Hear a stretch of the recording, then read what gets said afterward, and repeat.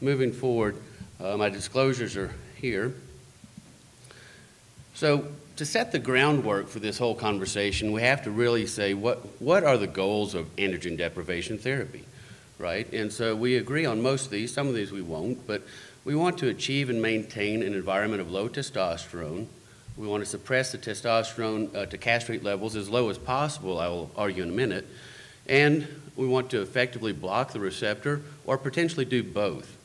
We want a rapid onset of the suppression, and we want to block a surge if we're going to use an agonist. We want to reduce testosterone to less than 20, and I'll argue as low as possible. We want consistent testosterone suppression. No escapes, no microsurges, no intermittency. We want to achieve as low a nadir testosterone as possible, but we also have to remember we have individual patients. We have to tailor this to their lifestyle, and at the end of the day, we want to consider that we're trying to increase both the quality and quantity of the patient's life.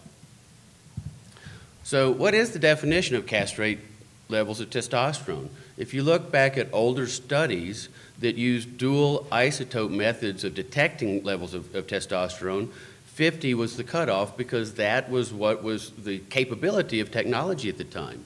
However, going into the 90s and beyond, when we had mass spec widely available, 20 was used as the cutoff. And the question is, both why are we using older technology assays around the country, and why are we using the older technology definition in our science?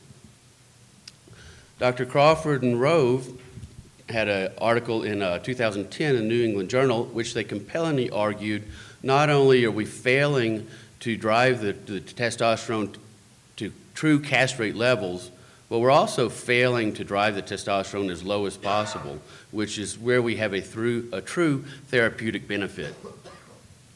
So in retrospective review, you can see here there are a number of papers that have looked at castrate levels being 20. The problem is most of these papers are either retrospective or small numbers. Nevertheless, every one of them shows either improvement in survival of patients who have a testosterone less than 20, or a delay to castration resistance, or both. Dr. Klotz and his team had the PR7 trial. Most of you are familiar with this, where they had a hypothesis that lower nadir levels of testosterone in the first year of ADT will correlate with a longer time to castration resistance, as well as increase in cause-specific survival. So they looked prospectively at 626 patients, and these were patients after biochemical recurrence, after radiation, who received continuous ADT. And what they found is that both endpoints were exactly as suspected.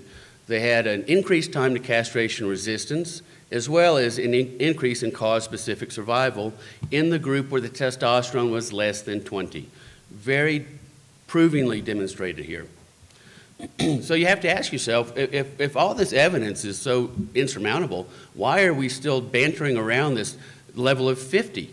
Well, the fact is that the government bureaucracy uses that level to define in their acceptance of medications at 50, both here in the United States and in the European Union.